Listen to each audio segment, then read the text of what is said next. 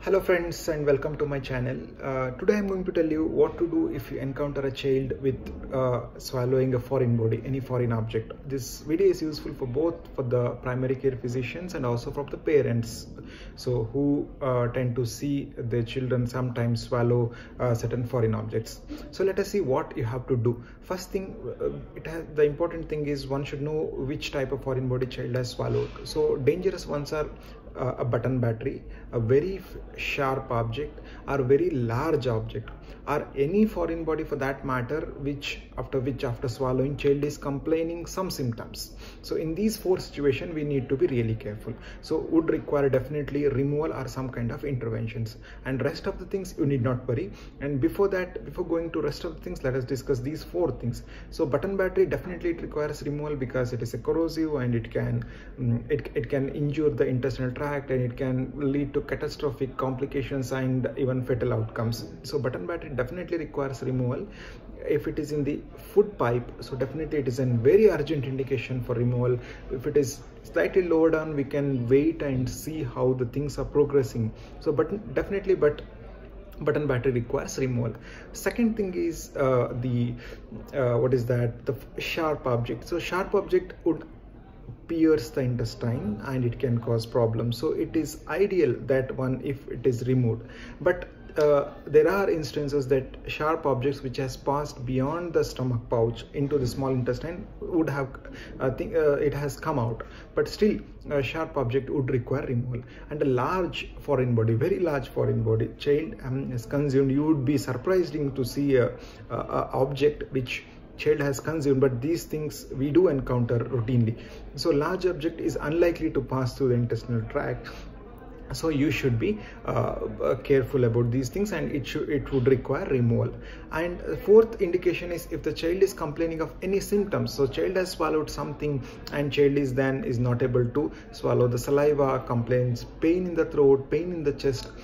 So these situations we have to assess and require most probably endoscopic removal. So these are the four indications. So one is button battery, second thing is a sharp object or a very large object for that matter, and a symptomatic child. And another important thing, but we don't come across these things very routinely, is magnets and in pairs. If child has swallowed two magnets, so this also requires endoscopic removal, because two magnets, if it gets dislodged in two locations and get adherent to each other, so it is unlikely that it will move, then it can damage the intestine. So one should be cautious and it requires removal immediately. So my urge to the parents is you should not panic when a child is swallowed something. So it is obvious, and the tendency of a child to put everything whatever they hold into their mouth, and they tend to swallow it. So you should not worry about that. So there are appropriate protocols and also appropriate indications when we have to remove it through endoscopy, and when we can leave it to pass through the natural orifices naturally. So you don't worry about that. So don't panic, don't try to force something. So we do see parents tend to give banana or some other food item so that it will move down, or try to induce vomiting. So these things can cause more damage and also would delay the procedure of endoscopy if the child is just fed along with the foreign body. So don't try to do that. So whenever you encounter any of this situation, please visit your nearest hospital or try to meet a pediatric gastroenterologist or an emergency pediatric physician so that they would guide you appropriately. Second thing, certain things you need not worry at all. A small plastic object, a small round ball.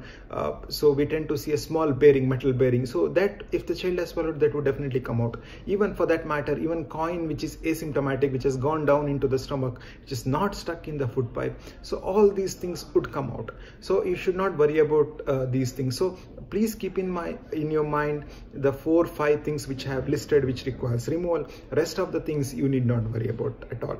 So I hope this video is useful for you, and you will make a informed decision while you see a child who has swallowed something.